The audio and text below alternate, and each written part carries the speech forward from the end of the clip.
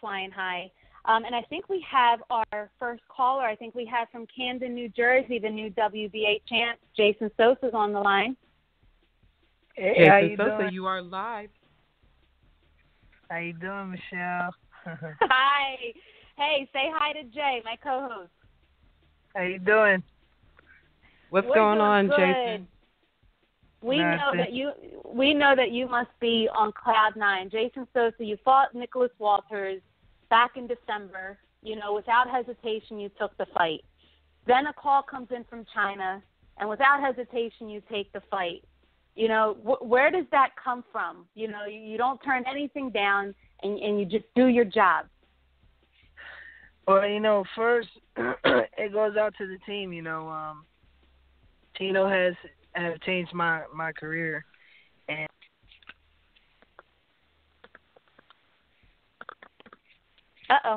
Hello.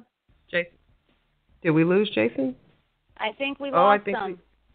I think we lost him. So we'll wait for him to dial back in. So just in case you're tuning in, we're joined by Jason Sosa. Looks like he's in a bad reception area. He's back from China, right? He made it back to Philly already, right? Yeah, they did. I mean, it was tough over there and getting acclimated to come back here. Hopefully he'll call right back in. That we wanted to talk about that. Yes, here he is. He is now. All right.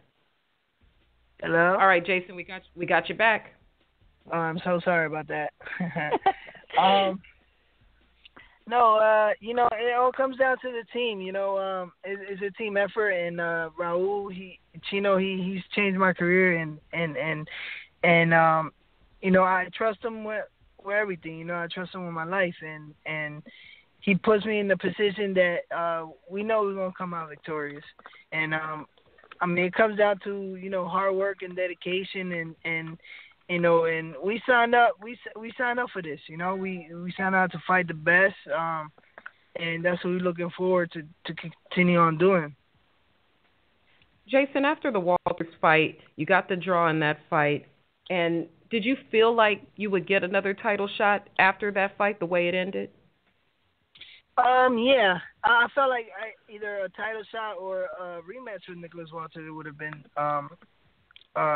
great as well. But yeah, I mean, my performance, you know, it speaks for itself, and you know, the way that I performed against Nicholas Walters had everybody, you know, either was a draw, you know, had people questioning it, and yeah, I was confident in that I was gonna get another shot. You know, I'm a crowd pleaser, you know, and you know, I'm here to fight. I'm here to, you know, just do what I do best.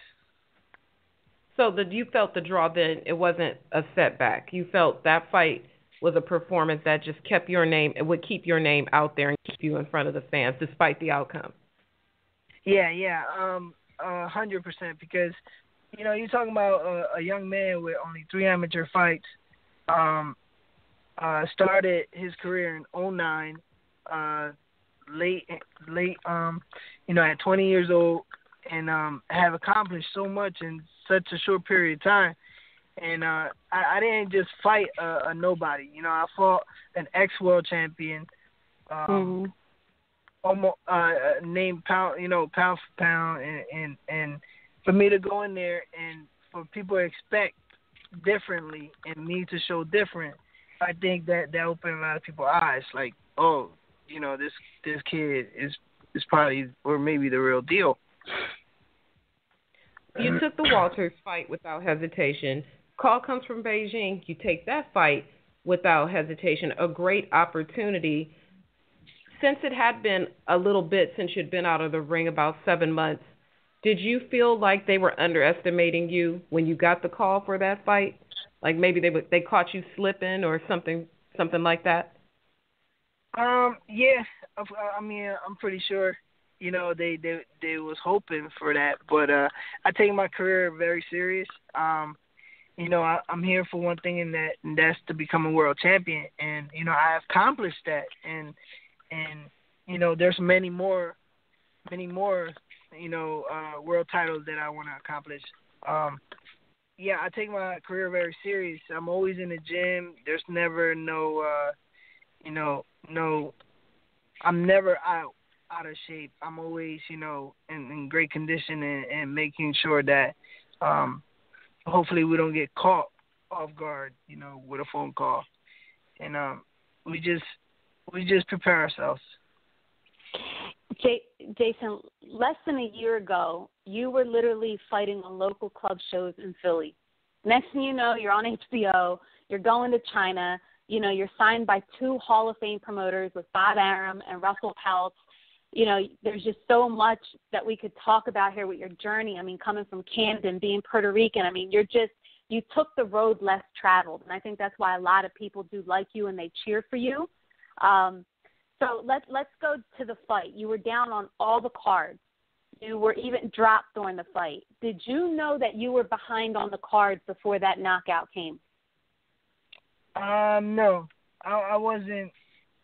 I wasn't sure if I was down or not, but I just know I was there to perform. We pretty much did everything we was working on in the gym, and I'm a pretty smart fighter. It's just a matter of time that I catch someone making a mistake. Mm-hmm. And, I was waiting for my opportunity and it actually worked as game plan. So, I mean, I can't ask for more. Yeah, you just stayed focused, and it showed. So, look, you were really emotional after the fight. You realized, wow, I'm the WBA champ. I did it. What was the first thing you thought of? Who's the first person you thought of at that moment? Honestly, so much things went through my mind. For one thing is, it still hasn't hit me yet that I'm a world champion. I'm still shocked. So it's like, I'm still like, when is it going to hit me kind of mood. But, no, I mean, I took in a lot for this fight. I thought about everybody. I thought about people that was in this position before, people that I know that was in the position before. And this belt meant a lot. And hopefully it made a lot to a lot of people because, that's how I went into this fight. And I didn't want to let nobody down.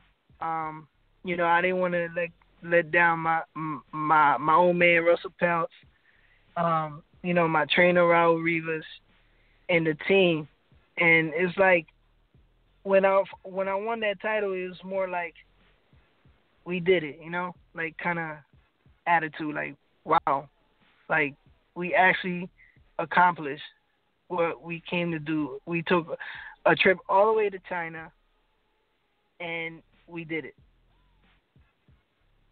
When you went to China, the time change is crazy. Did you had to acclimate to all that, the food, make weight? Was there anything that happened before the fight that didn't go according to plan? Honestly, no, everything was actually perfect. Just except, let me rephrase that, except the time difference with the sleeping. I was always waking up at 3 in the morning. I was getting up at 3 in the morning and calling people, and I'm like, oh, oops, I forgot, it's time difference. But it seemed not to affect you in the ring. How many days were you there, before you had to hit the ring for the fight? I believe we was there for a week and like a couple of days. So nothing. You had a chance to get good and acclimated before fight night. Yeah, I think we was just on time. Like it was perfect. All right, excellent. I think we. So what's next for you, Jason? We definitely want to see you back in the ring the sooner than the later. What's coming up next? Yeah, I definitely want to get back in the ring. Right now, I'm take a little break as in a week, and then hit back in the gym, work on more things, and hopefully, we can get another big fight. From this point on, I want to fight all the 130 pounders that got titles. I want to fight the best. I want to fight. I haven't accomplished anything yet. Yeah, I accomplished being a world champion, but there's just so much more to do. And we set a goal for ourselves, and that is to be a 3-time world champion. And I think we're focusing on that, and just move on, just accomplish bigger and better things. Well, Jason, congratulations. You made Camden and Philly so proud. You've taken the road less traveled. It's to be respected. We want you to keep us posted on what's coming next. You got some friends over here on the Morning Punch-In show. They thought it'd be an easier fight and a cheaper fight, but they were wrong. And so congratulations. Enjoy the moment. And all the best to you. Thank you for coming on this morning. Thank you so much. All right. Have a good one.